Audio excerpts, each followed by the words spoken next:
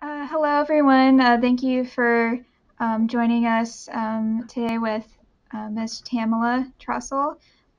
She is um, the founder of Move Past Plastic, and I will be just learning a bit more about her position, her goals for her organization, and also a little bit about our Connecting Us All series. Thank you, Tamela, for joining us. Yes, thank you for inviting me, Natalie. I'm glad to be a part of this series. Me too.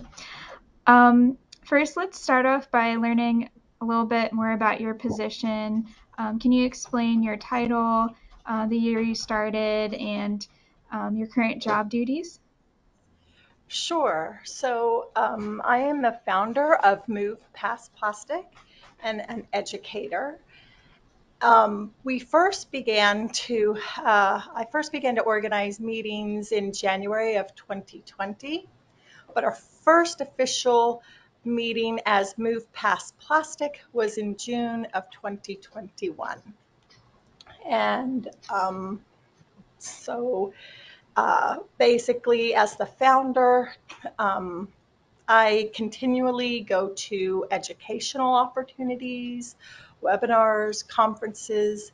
I engage with my community as a master watershed steward, sitting on the executive board of the Climate Action Commission for our local municipality, do alarm stream testing, um, and also am a volunteer for the Cumberland uh, Collaborative and CCWA, which is Connequinnet Creek Watershed Association. So all of this involvement helps me understand um, about single-use plastic and all its many, many multitude of connecting um, uh, intersexual intersecting um, uh, systems and topics from climate change to social Mm-hmm. justice, etc. So, uh, Taking this information helps lead me to understand what initiatives we need to address, what to put on the website, the newsletter, what to have meetings on, what presentations and educational actions need to be taken. Great. Yeah. Mhm. Yeah, that sounds like a great way to help people learn about plastic use and ways that we can be more informed about our usage as well. Um, and so, what is your experience with helping communities understand the outcomes of single plastic usage? Yeah, so um, I uh, give many presentations to various organizations that reach out, and they can pick their topic that they're interested in. So if they're interested in learning about plastics in watersheds, or for health, or for fast fashion, or if they're whatever their interest is in it. And so I connect with them in that way. I also um, have educational outreach events and opportunities for them to interact through civic action events. So, for example, Plastic Free July. Plastic Free July, we had an event where they could go and learn about single-use plastic day by day. And so they learned about the entire life cycle of plastic. Week one, starting with learning about the Break Free from Plastic Pollution Act. which is trying to address single-use plastic, to the recycling myths, false solutions, and then we learned about what are some solutions and then what they could do. Then we had a Mhm. Pups Up challenge that where people could see if they can go to the store and purchase their groceries without having, getting single-use plastic packaging. Mm. This particular plastic-free July, we are doing civic action of reaching out to our store CEOs of Giant and Walmart. And then this Saturday, the 30th, we will be going to Walmart and having an educational opportunity where we talk about the harms of single use plastic and teach people about what they can and cannot recycle. Mhm. I also have done a PFAS campaign where I educated the public about the harms of PFAS, which is one of the many harmful thousands of chemicals that are used in plastics to extract the ethane gas. And also, it's in the plastics themselves and the materials made of plastic. And how it can be found in our drinking water. And so we made a toolkit that could um, be given to the public to learn more about this hazardous chemical and how to share that knowledge with their municipal leaders and ask them to test their water for PFAS Mm. contaminants. Um, and then also we had them write letter for the public comment in which the state's Bureau of Safe Drinking Water was having public comment to make regulated contaminants ruling on plastics as a hazardous chemical. And so we gave people the information about it and encouraged them and gave them a forum to write in for that public comment or give oral testimony. Mm. So we just do a variety of things like that. That's a great way for the community to interact with this topic as well, and going to Walmart and Giant and being able to meet the community there as well is a great way, to have them involved in the subject matter as well. Um, what are the main factors of plastic usage that can affect water quality? Yeah, so everyone is very familiar with seeing plastic litter on, our roads, highways, in our neighborhoods, and in our parks and everything.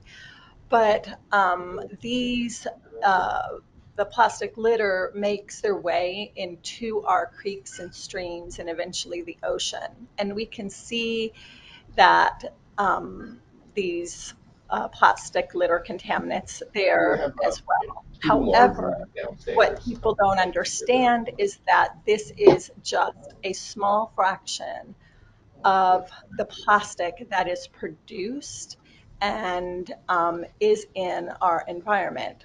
So the litter we see in the ocean, for example, is just 1% of the actual plastic that's in the ocean because plastics break down to micro and nanoplastics. And the Penn Environment did a study and found 100% of their 315 water samples from our water bodies in Pennsylvania were contained microplastics in them. Mm.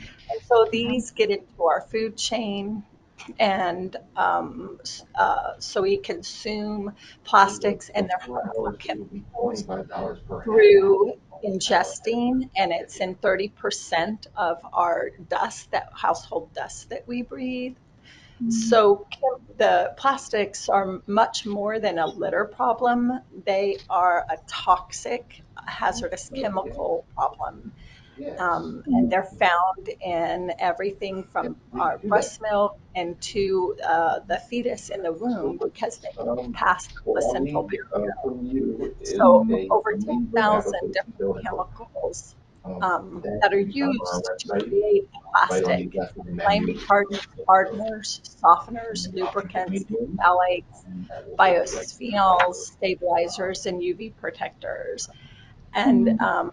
they it has been noted that 2,400 of these chemicals are identified as potentially hazardous because they have a persistent bioaccumulating and toxic criteria according to the European Union.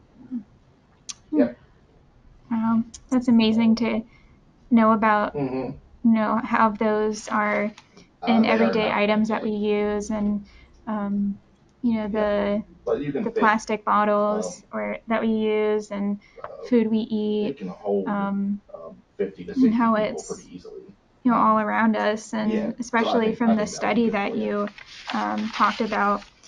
um, it was amazing. 100% of the 53 bodies of water contain microplastics, and how that goes into our food chain, which is just, something to think about, as we go through life, um, and that is why we are happy also to have you in our Connecting Us All series. Um, and how did you learn about the Connecting Us All series, and what do you hope people can get out of attending the series? Yeah, I learned about it through the Conneaut Creek Watershed Association. As I said, I'm a board member there, and so they were notified by the person who's organizing the series, and he was reaching out to the Watershed Association to set up a creek paddle. And so they asked for volunteers, and I volunteered to help out with that. And what I hope people get out of, the creek paddle is that they're connected to their world, to their environment, and that their environment, their watershed, this particular creek for our local area is what gives them their water. And what we do surrounding that, whether it's building homes or businesses or industry, farming, our land usage impacts the water quality. And so they are an integral part of the health of their water. And they need healthy water. And so I want them to just see the beauty and the life of it, and for them to understand that it gives them life. Yeah, and especially how the health of the watershed affects everything in our ecosystem. And that is an important thing to be informed about, and learn about. And that paddle trip on the Conde de Gwinnett is September 24th.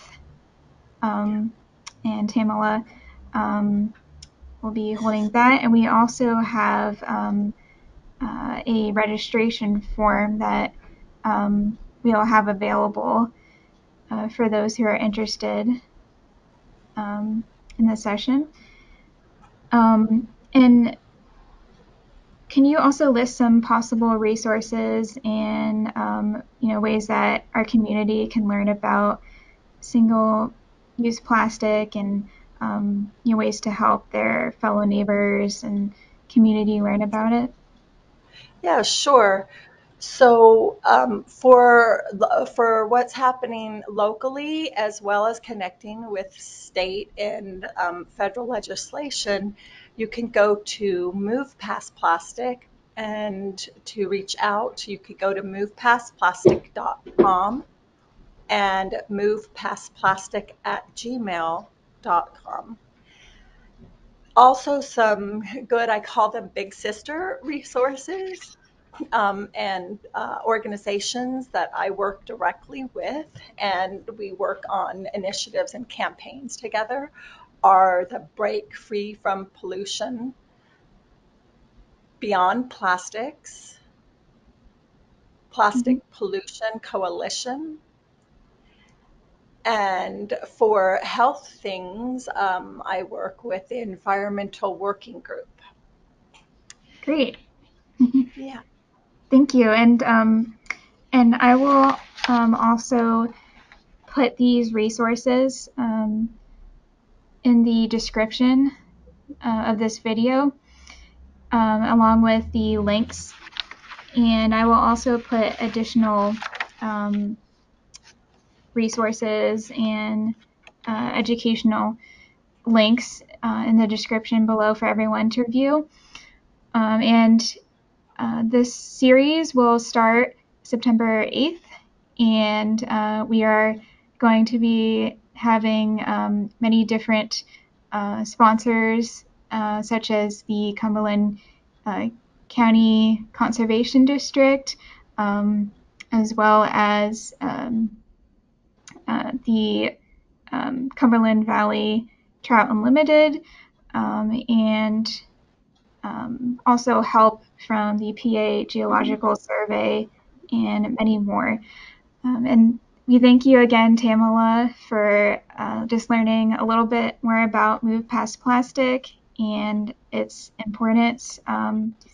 And I hope that everyone joins us for our Cumberland Valley series. And thank you again, Tamela.